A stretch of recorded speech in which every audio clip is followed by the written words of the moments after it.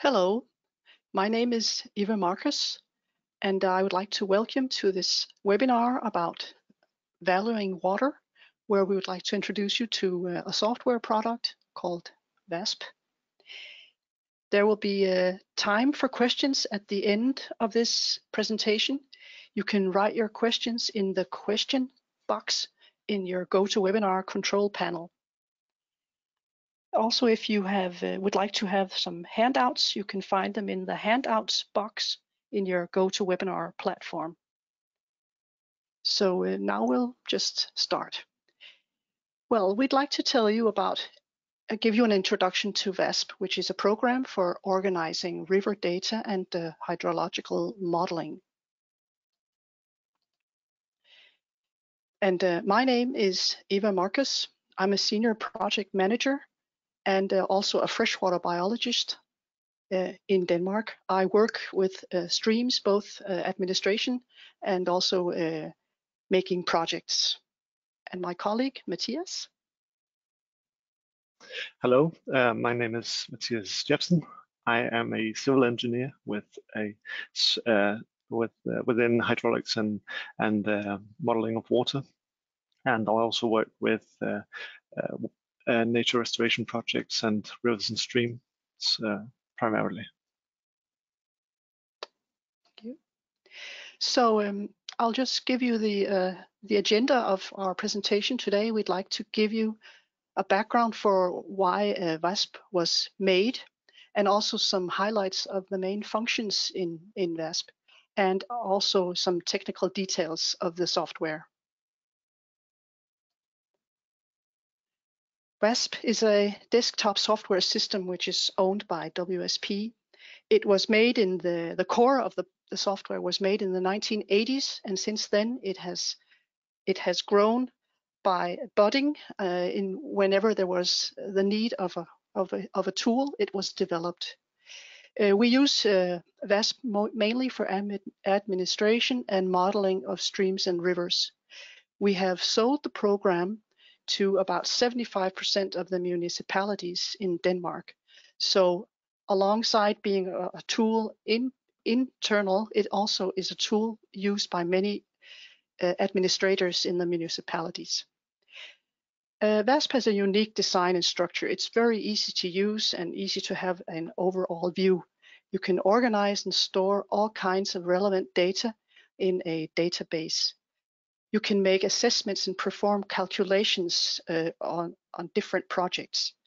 And these calculations and projects can be visualized under the results on longitudinal and cross-sectional profiles, on a built-in GIS platform, and in some other ways. There are many general and specific tools and functions in VASP. I'll show you some of the most important tools we have. The functionality of VASP is that, as I said, we have a good built-in storage of basic data. You can storage surveys of the river, many surveys from different years. You can storage management profiles, and also data you can use when you make your calculations, catchment area, hydrometric data, etc. These data can then be used when you design the stream restoration or wetland project, for example. And there are built-in tools where you can modify the physical habitat of the river or make the future design of this river, which is the wished future design. Then you can evaluate the consequences of this project. You can calculate the water level in the river, but also the effect on the water level in adjacent areas, for example, in natural habitats. And this way you can evaluate the effects on these natural habitats, whether they will be benefited or they will be ruined by these changes. Also, there are tools where you, for example, can evaluate the risk of bank erosion and flooding.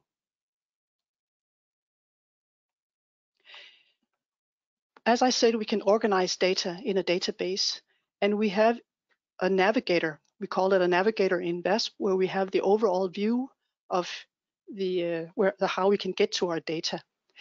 As I said, many of our clients are the municipals in Denmark. So we have the upper part of this tree is the municipalities, but it could be the region or a state.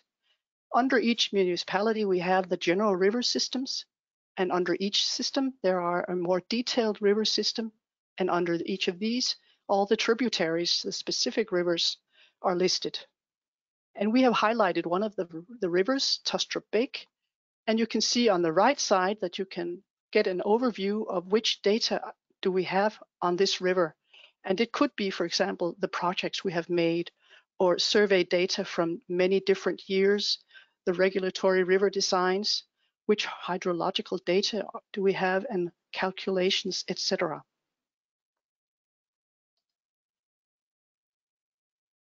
If we go and look at the structure of a survey of a stream, we can see we have the data, each of the measured points on the left side, and on the right side we can see a longitudinal profile of our survey. Each of these points that have been measured in the survey can be seen on this right side. We have selected a cross section, and you can see where it's placed on our survey, and also on the bottom side you can see a cross-sectional profile at this point, and you can see that each point that has been measured across the cross-sectional. And if you open, you can come further in and be more detailed, and you can see which level and more information about each point.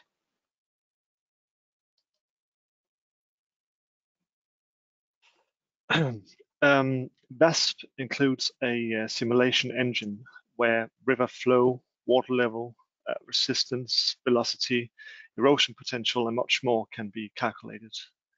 VASP simulates in steady state, which means that it cannot include dynamic variations in time or any complex structures. However, it calculates everything very fast in seconds rather than hours, as is the case with normal dynamic modeling software. This approach has its limitations. However, the main purpose of VASP is to analyze general events within the river system, such as an average summer event, and is applicable in most cases, but not all. Use of the calculation engine in VASP requires, like all other simulation engines, such as HEC-RAS or the MIC package, a professional with knowledge of the underlying methodology and model uncertainty and limitations of the model they're working with. In this example we've shown here, we have a longitudinal profile from a tool we call the interactive longitudinal profile viewer of a surveyed river system where we've made two calculations of the water level during a high flow event shown in light blue and a low flow event shown in dark blue. Through this tool, visualization tool, we can compare rivers, designs, and results very quickly without much prior setup. And similarly to what Eva showed before in the other tool, we can select a certain point within the river, shown here with a vertical yellow line, and get data from that point in a mini window shown in the bottom right-hand corner.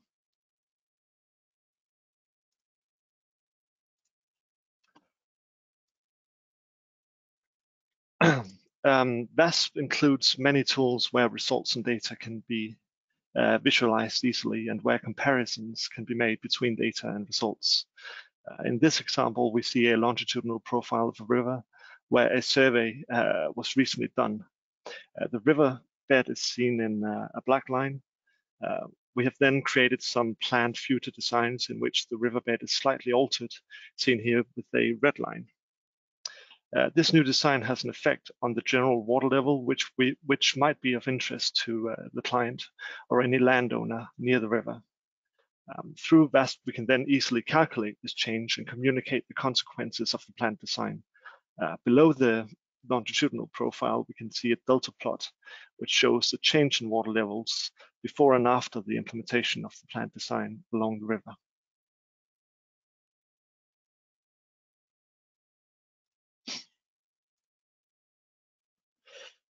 Apart from visualization tools, VASP also includes hundreds of specialized river calculation and design tools which have been developed through over 30 years of projects and client feedback. In the following slides, I will introduce just a few of the many specialized modeling tools which can be found within VASP. On this current slide, you see a graph representing the yearly variations in river resistance, in this case represented through the Manning's number. Without getting too technical about this parameter, it's often notoriously difficult to determine correctly. Therefore, we've created automated ways of calculating this parameter from measured flow and water level data in the stream, which is shown in this plot from the black line. And from this automated calculation, we can generate a seasonal model describing the river resistance shown in red.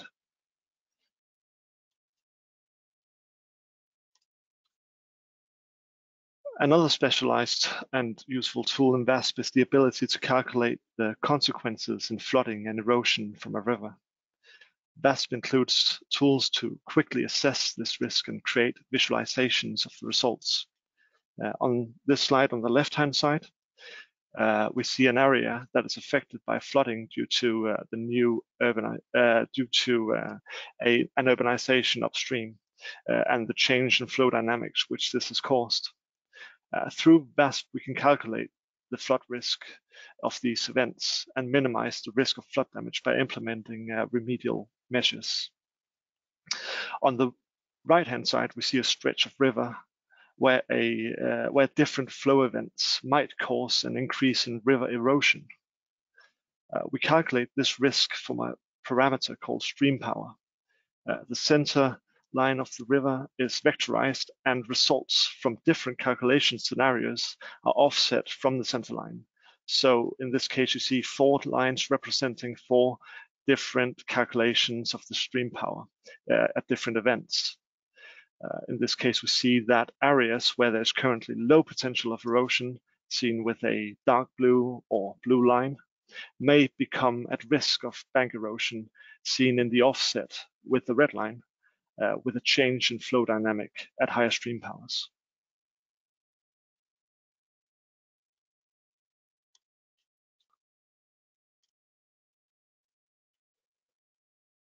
VASP also includes a built-in GIS platform where we can visualize river data and digitize plant design for direct implementation.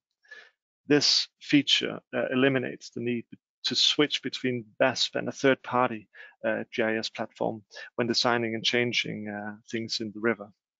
The GIS platform includes a large range of very specialized GIS tools for river analysis and design, but also includes the normal tools one might expect from a functional GIS platform.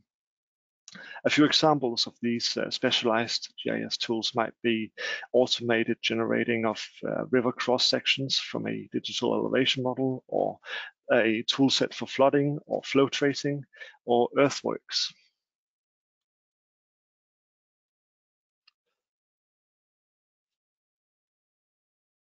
On this example, I'll give a quick example of the earthworks tool, where we have some tools implemented in the GIS platform, where we can design rivers directly into the digital elevation model.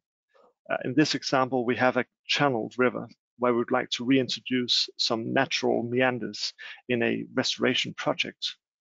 In the VASP GIS platform, we can implement these changes directly into the DEM and visualize results at any point of the river through the in-app profiling tool.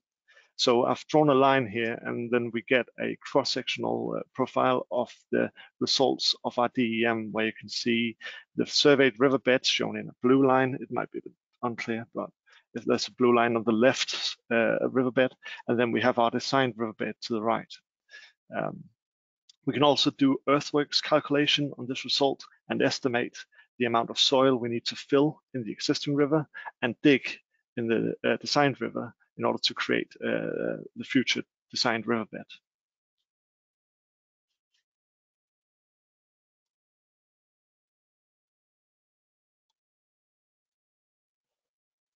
The final example I have here is that VASP also includes methods to estimate the water levels, not just within a river, but also in the surrounding landscape. Through extrapolation and algorithms and the implementation of a digital elevation model, we can estimate the river's effect on the surrounding groundwater table close to terrain. This tool is often used when we need to communicate an effect of a change in the river to landowners with farmlands close to the river. If we plan to make any changes within the river that may interfere with their drainage of their fields and thereby the yield of their crops. Or it might be of interest to any public agencies if natural habitats are affected in a positive or negative way due to the plan designs we've implemented.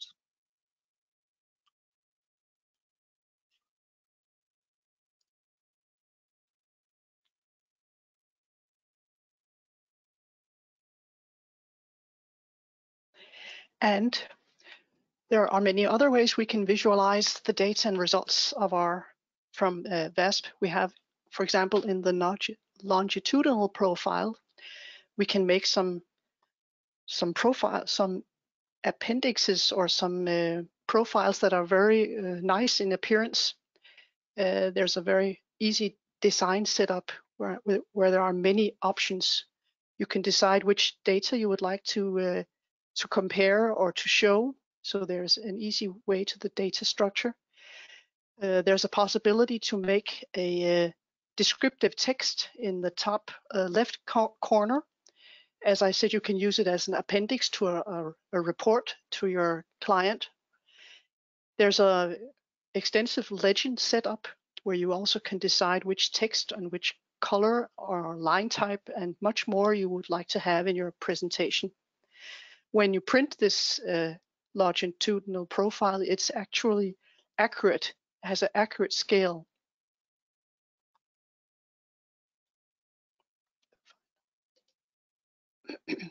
In the same way, we also can visualize data and results on a cross-sectional profile.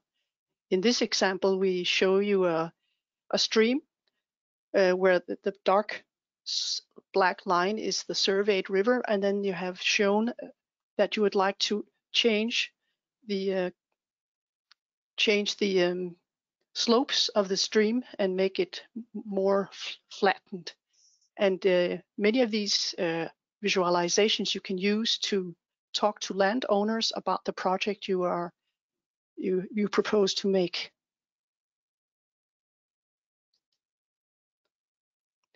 So now I'd like to summarize our presentation. We have shown you, told you about our software product called VASP, where we have many possibilities for presentation and visualization of data and results. It's possible to design future restoration projects. You can make many different kinds of calculations and have an examination of the effects of these projects. We have a built-in GIS platform also with many different tools that can be used in these calculations.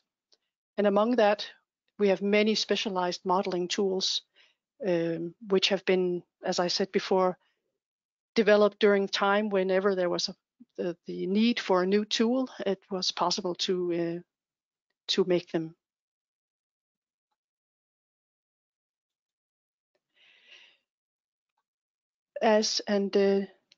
Before we go to the question and answer time, I'd just like to remind you that we have other webinars in this valuing water theme, and we hope you will join us in these presentations. So thank you for listening, and now we'd like to hear if you have any questions. Thank you, Eva, for a great presentation. Thank you, Matthias. So before moving into the Q&A period, I would like to remind attendees to enter your questions in the question box on the GoToWebinar platform. And also you can download a PDF version of the presentation from the handout box on the dashboard. We move to the first question. If you can please discuss advantages of VASP over softwares like HICRAS, Flood Modeler, or S3. Yeah. Firstly, I'd like to just say that the VASP has a completely different approach and was designed with a completely different mindset than the modeling software, which you just mentioned, HEC-RAS and Flood Modeler and Estuary, and might as well include the mic package in that.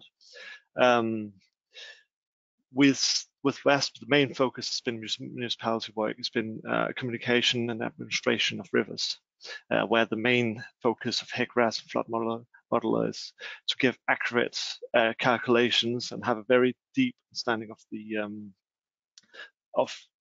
the river system and can calculate to a very high degree of accuracy. In VASP, we use what's called a steady state calculation versus what you can make dynamic simulations in the others. The others can do steady state as well. But the way we just use VASP is that it's steady state, which means there's some limitations, as I mentioned earlier. But it also is very accurate if you know how to use it and when to use it. Plus, it includes a ton of specialized tools for river simulation and design. And the workflow especially is where you have the advantages, where it's very easy and very fast to implement designs and exploring new ideas within VASP compared to other simulation programs, in my experience. Thank you. Next question, how fast is the calculation engine and how accurate are the results? I might have answered just a little bit of that in the previous question, but the short answer is that they're very fast. It's a steady state calculation, which means that simulations take seconds rather than the hours which it would normally take in a dynamic model. The calculations are very accurate as long as you know what the uncertainties and limitations of the model is. So you need to do the calculations in the correct system, or need to know when it's applicable and when it's not. You cannot in VASP simulate events which require any dynamic input or control, but it's perfect for general events such as normal flow in natural rivers. The quick calculation times gives opportunities for creating many scenarios fast and exploring new ideas in a fast pace. So it's ideal when in the it can be ideal through the entire process of designing a river, but especially ideal in the very beginning stages where you're exploring new ideas as well. Thank you. Next question, does VASP have a contaminant tracing capability, for example, of farmland fertilizer tracking in watercourse or channels to receiving water bodies like? So we're talking about pollutants, being able to trace pollutants in river systems. Did I understand that correctly? Yes, I believe so. Okay. Well, you can calculate different things you can make some hydrological calculations, but it does not contain a pollutant transportation calculator in that sense, but you can use it as a middleman for making that calculation. It's not, again, it's a steady state calculator, which means that if you have a varying outlet of pollutants and you want to trace that over time, it's not possible to do in VASP. Thank you. Next question. It sounds like VASP has been used primarily for municipalities. Has it been leveraged, or are you considering leveraging it for the private sector companies with water programs? Should I answer that? Well, VASP has also been sold to 5 companies, competitive companies, who use it pretty much in the same way as we use it for projects and evaluation of different projects. So if I understand the question right, it's also used by other competitive companies. Thank you. Next question, have you or would you consider including site photos to illustrate the changes in the river and stream modeled? Sorry, I didn't quite hear. Site photos? would you consider including site photos to illustrate the changes in the river and stream that are modeled? Actually, we haven't told you about it, but we have a function that you can store photos from your stream. For example, if you have taken photos while you are making your survey, it's possible to storage it, and also to so it's it has you know which position they're taken in, Yeah, so they you are can actually geotagged. positioned, So, get yeah. geotagged. So actually, you can do it, follow the development in a stream in this way. There's actually a built-in platform where you can archive all your photos within VASP to make sure that you have the historical data as well for any photo you've taken throughout any period of time, and then trace it back and know exactly which river and when it was taken and where it was. Fantastic, thank you. Next question, can the model simulate water bodies like ponds or wetlands? VASP primarily deals with rivers. There's some functionalities within the GIS platform which may be of use to any simulations of those types of water bodies, but it's not a primary concern of this program. You can do it through some measures, but I would require you to know some of the specialized things about VASP in order to do it. A general user I wouldn't recommend it. Thank you. Next question, does it calculate runoff flow from different rainfall events, and if so, which equation? VASP doesn't, you don't get the input for how much the discharge within a river system is from a rainfall event in VASP. That is a different type of calculations of the catchment. You make within the catchment and then see how it flows down to the river, and that is not included in VASP. In VASP, we deal mainly with hydrometric data, so direct measurements of discharge and water levels within the stream. This might be historically, it's because we in Denmark have a lot of data when it comes to rivers.